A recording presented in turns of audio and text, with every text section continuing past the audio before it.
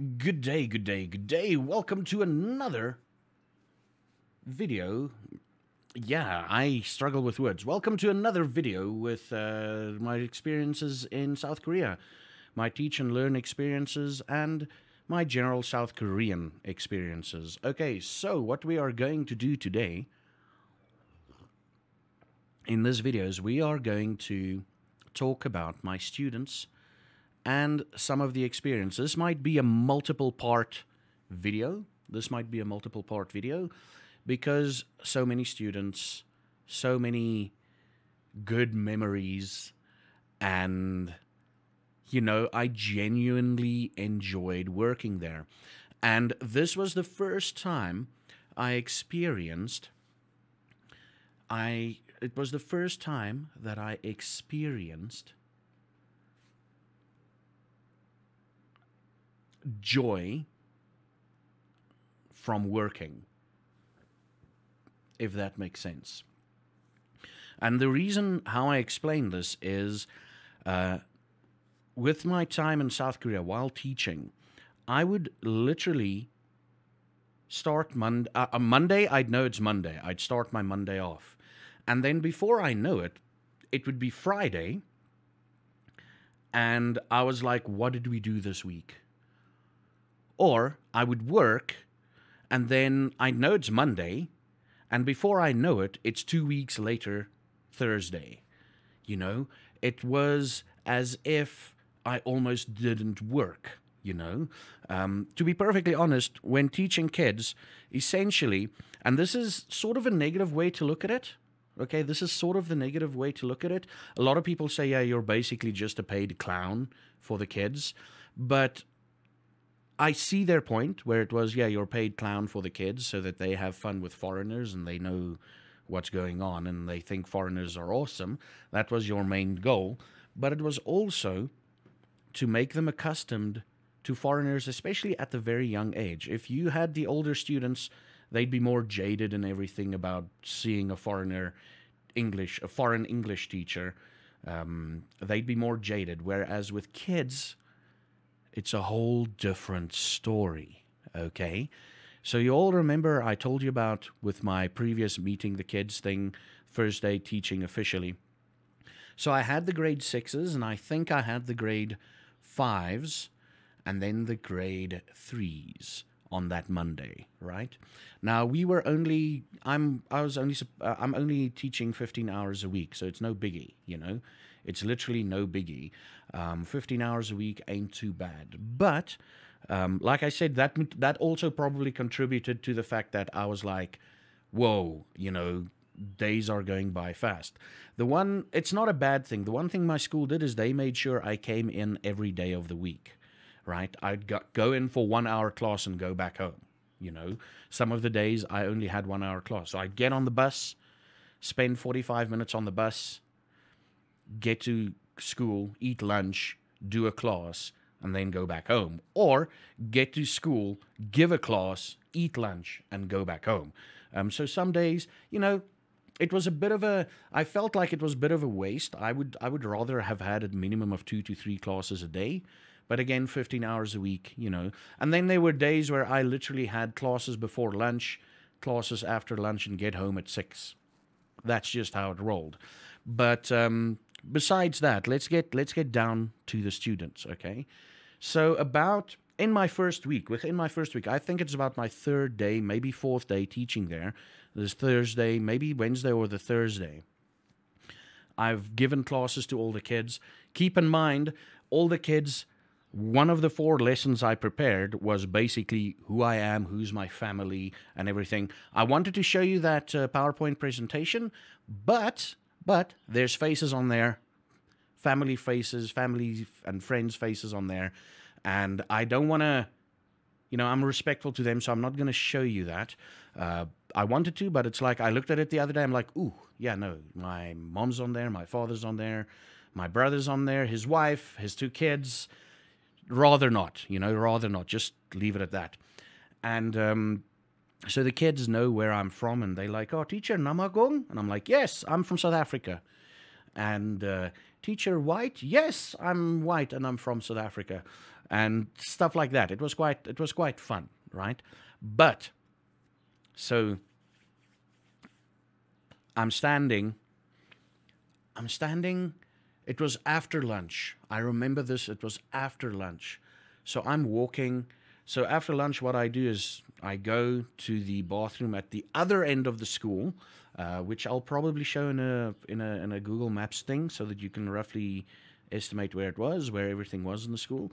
But lunch was on the one side of the school, and the bathroom that I go to was on the other side. The men's bathroom that I go to was on the other side of the school. So I'm there eating lunch and everything, talking to everybody, get up, finish, say thanks for the food, go to the bathroom, wash my hands, brush my teeth, and get out of the bathroom. And I'm ready to,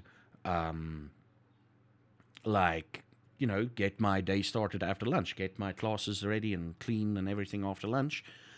And I think, Suyeon calls me over, and she's about two classes away from me. And I'm like, okay, cool. And I start talking to her, and she just like gives me some information about something. I think we were trying to organize when I'm going to get my phone, which was essentially basically that same day that I just had to stay in a little bit. And then when she finished, we'd drive to Gochang, so I didn't have to pay bus fare back. And we get there, and I start finishing, we finish, and I'm like, okay, cool, yeah, no, I'll stay an extra hour or two, clean up the class. I'll stay an extra, I think it was 2 hours after class, after my last class before we left. And I think my last class ended at 2. We had lunch until 1. I had a class after 1, and we decided to go to Gochang at about 4, because apparently they don't close at 5, they close at like 6, the mobile shops and whatever. So I'm like, sweet. And we finish talking, and I just hear, teacher, teacher. And I turn to the side, and this little kid, man, she was grade 3. She was grade 3. And she's like a couple of meters, like, let's say, and I'm looking as if I'm standing, class door was here, I'm looking that way towards my class, and she's like at the stairs, so it's about two classes away from me, so that's about what, a good 10 meters, maybe 20 meters away from me. And she's at the corner, and she's like at the top of the stairs, and she's like looking around the corner, and she's like, teacher, teacher. And I'm like, hi. I have no idea what her name is, by the way. Hi. And she starts running. And I'm like, okay, this is going to be interesting. And she starts running. And I'm like, okay, this is my time to shine as a strong man, strong fat man. This is my time to shine. And I'm like, cool. And she runs, and it's all happening in slow-mo in my mind. There's dwah, dwah, dwah. And about a couple of, I'm not saying meters, like a small distance away from me, she stops and she jumps. And I'm like, immediately I'm thinking, oh crap, if I move out of the way, she's going to fall. And, I don't know what to do. And she jumps with her arms open, her face bright, eyes big. And I'm like, and I pick her up, and she gives me the strongest hug her little body could give me. And I hug her, and I put her down, and Suyeon is freaking out, and she starts talking. I'm like, no, it's okay. It's okay. Don't worry, it's okay. It's fine, it's fine. And that girl turned out to be Danbin, right? And she literally, we're going to get there, and I'm not going to cry now, but that's what she basically did at least once or twice a week, where she just runs up to me, jumps into a hug, and I give her a hug, and I put her down, and I'm like, how are you? And she's like, fine. I'm like, and then I start like, how was your day? And she's like, oh, no, and then she runs away and laughs, So that was my That was Dunbin, right? She had an older sister. I think she was grade 3. Or she might have been grade 2. She might have been grade 2. Her older sister was grade 3. But anyway, she was a young kid. And on the day, and we're gonna touch on this subject a lot, and I'm gonna eventually show photos of that.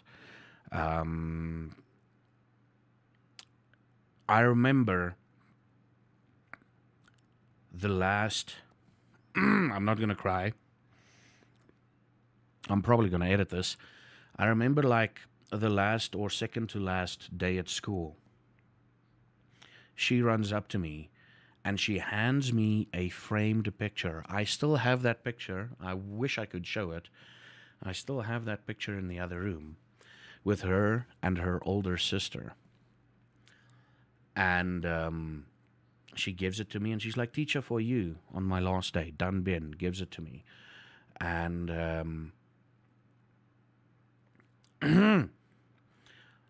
on the back of this photo, literally is written, "Teacher, please don't forget us."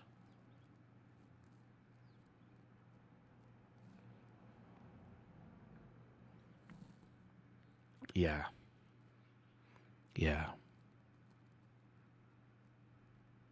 And let me tell you, Dunbin, I haven't forgotten you. I'm looking forward to the day that I can go to South Korea, even if only on a holiday, and try and meet up with you all.